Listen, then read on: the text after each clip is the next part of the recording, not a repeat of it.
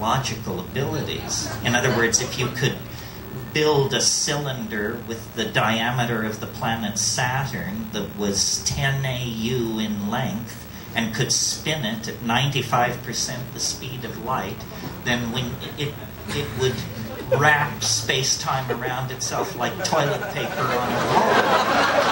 And as you traveled up the transverse dimension, you would find yourself traveling in time. Kurt Gödel showed this in 1949, and that paper has been lying around.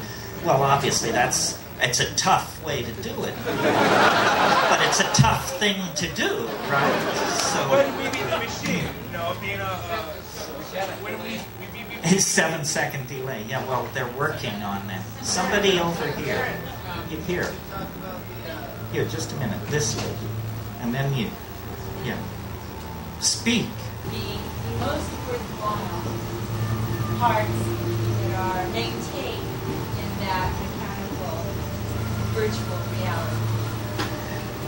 Well, in William Gibson's fiction, the AI Wintermute, I think it was called, it was fascinated by human art. And it built collages in its spare time. And these collages began to turn up in various art galleries and exhibitions. And they had such a touch, such a elan, that someone in the plot follows it all to its source. I think human creativity is the thing that will be most interesting to the machines. In my darker fantasies, they just, eliminate everybody who can't code C++ as being, some kind of redundant mutation. And everybody who can code C++ is placed in Tahiti and sends their work down the pipeline to the machine world beyond. I really think that we have a very, dare I say it, mechanistic view of what machines are. For example, so say there were a super intelligent machine and say it were your friend.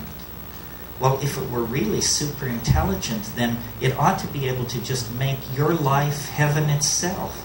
In other words, without you giving it any input whatsoever, it should be able to arrange for you to find $50 bills lying on the street, old friends encountering you, promotions coming your way.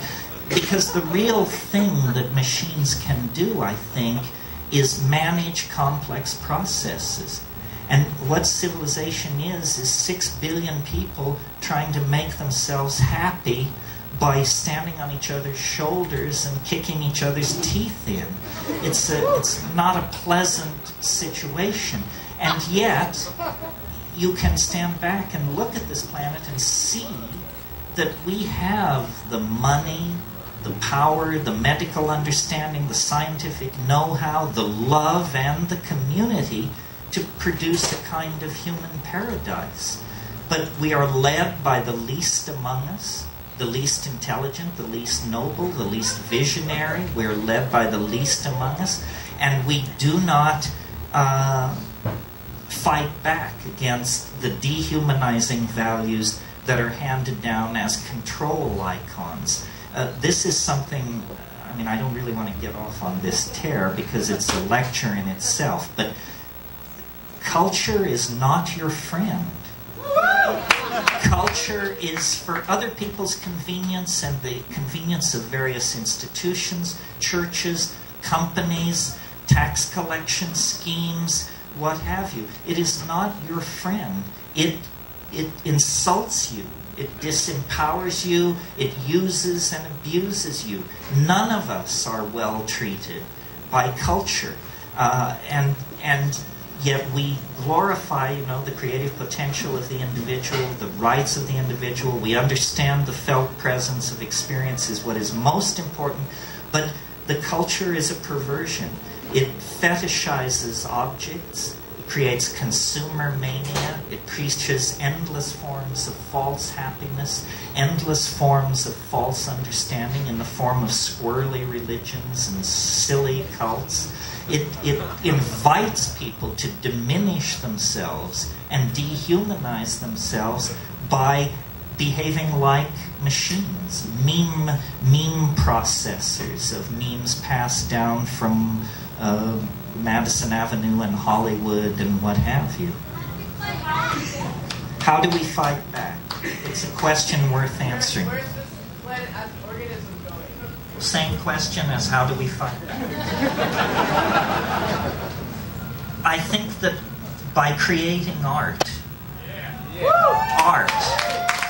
man was not put on this planet to toil in the mud. Or the God who put us on this planet to toil in the mud is no God I want to have any part of. It's some kind of Gnostic demon. It's some kind of cannibalistic demiurge that should be thoroughly renounced and rejected. By putting the art pedal to the metal, we really, I think, maximize our humanness and become much more necessary and incomprehensible to the machines.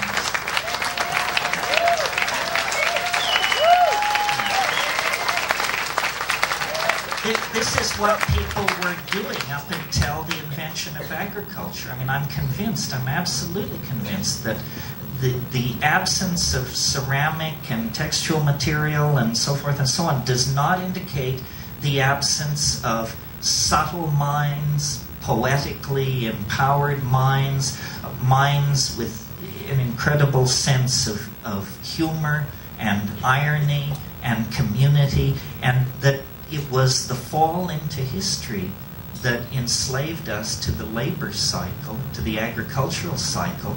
And notice how fiendish it is. A person who dedicates themselves to agriculture, who did in the Paleolithic, can produce hundreds of times the amount of food they can consume. Well, so why would anyone do that? Well, the answer is because you can use it to play power games. You know, you can trade it for wives or land or animals or something like that. And so living in the moment, creating art, probably largely through poetry and body decoration and dance, gave way to toil and predatory social forms of behavior, which we call commerce, capitalism, the market economy, so forth and so on. And that's why, you know, the breakdown of the monolithic structures created by print is permitting a vast proliferation of the cottage industry mentality. The self-employed artist, the hacker who stays home and develops his or her software, people who dare to be independent and slip beyond the reach of these dinosaur-like mechanistic organizations. That's what it's all about. It's all about trying to create a cultural, trying to negotiate a cultural standoff between you and your culture so that it will not put you in the can for the rest of your life, but you can put up with its stupidity. And, you know, we have a very uncomfortable fit on this issue, especially as people like you know who are sophisticated about psychedelics. I mean, this is a society, a world, a planet dying because there is not enough consciousness, because there is not enough awareness, enough coordination of intent to problem. And yet we spend vast amounts of money stigmatizing people and substances that are part of this effort to expand consciousness, see things in different ways, unleash creativity. Isn't it perfectly clear that business as usual is a bullet through the head? That there is no business as usual for anybody who's interested in survival. Yeah.